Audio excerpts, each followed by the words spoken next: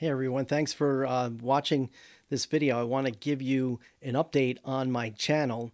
So I've been posting a lot of real estate content on this channel, my personal YouTube channel, but I post a lot of real estate content on my business page, and so I'll be posting more of the content that I have been doing on this channel over to my real estate channel. So if you're interested in the things that I have to say about real estate. Recently, I've been talking about lumber prices, and I talk about different aspects of the real estate industry.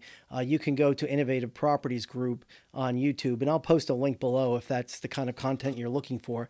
But I'm going to stick to some of the other content that I have on my page. And just to give you an example of the type of content that you can look for is that this is a power supply from an old computer, and you can repurpose these to use it as a power supply for other things. So I combine the black and the yellows, and that gives you 12 volts. But there's a lot of videos about how to do this on YouTube. So I'm going to post some links to a few of them and some of the keywords that you can search for to find out how to convert your power supply from an old computer to something that's functional after you have to get rid of the computer. So this has value and has tremendous use that you can get out of this by repurposing it.